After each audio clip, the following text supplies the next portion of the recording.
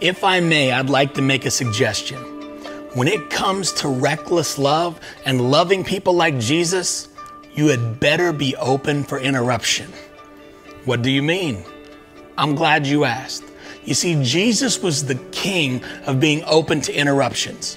No matter what was going on in his day, if something needed to be done, he took the time to do it. Almost every amazing story you read in the Bible was Jesus being interrupted by somebody that wasn't on his to-do list. And let me tell you something. There's so many amazing things that God wants to do in your life every day, and you didn't write them down on your to-do list. But what do? We spend our days stuck right here in our phone. And if you spend all day in your phone, you're going to miss everything good God has for you. He has so much he wants to do in your life, but you must be open to the interruption. I remember getting asked by a large conference to have me come and speak at it, but they wanted me to go to one event first to test it out to make sure they liked me. I wrote the best message I'd ever written in my life. I was passionate. I was excited to bring it. I was going to show them I deserved a spot on their stage. I got there to speak. I jumped on the stage and I started giving the best message I had ever done in my life. But there was a problem. I had told a story about how I prayed for someone and they got healed. In that moment, there was a little boy on the front row who shot his hand up in the air over and over. And I'm thinking, that's not how this works, kid. I've got a microphone, you don't.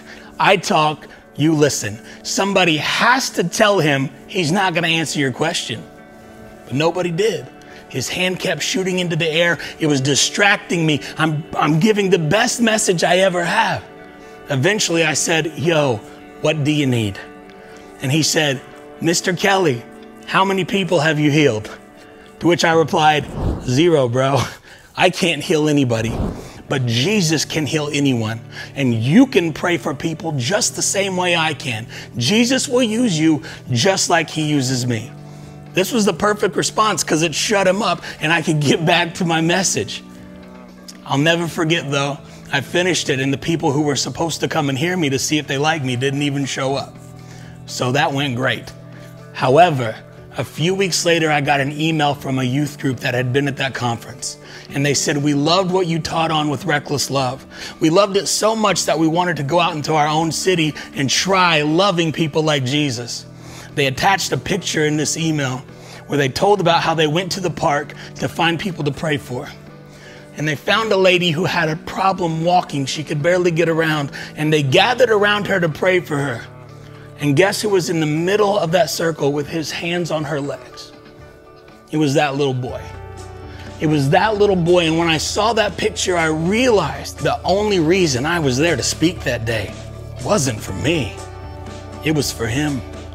But if I wasn't open to that interruption, then there would be one little boy out there who did not know the power of Jesus, that he and I both share the same God, and that if I can pray for someone, he can pray for someone. Let me tell you, God has amazing things in store for you, but you've got to be open to the interruption. See, some of you right now, as you're watching this, you feel God interrupting your mind, interrupting your heart, and he's calling out to you. And the question is, are you going to answer? You see, if you want to know more about the reckless love of Jesus, you can click this link right here, right now, and there's somebody waiting, ready to talk to you, pray with you, and give you more information. But let me tell you, if you're ready right now and you're like, Kelly, I can't wait anymore, I've got to make a decision now. Let's do it. I don't see any better time than right now. The Bible says if you want the gift of love that Jesus has for you, all you have to do is believe he is who he says he is and ask him into your heart. So I say we do it right now. Just pray along with me. Say, Jesus, thank you for dying for me.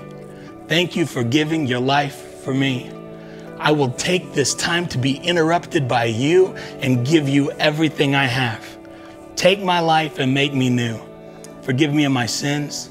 Forgive me of my past. Let me start over with you. Thank you for loving me. In Jesus' name, amen. I'm so excited. That's the best decision you're ever going to make. Let me tell you, go out and love like Jesus loves you and be open to interruption, because I promise you, God's got something amazing for you.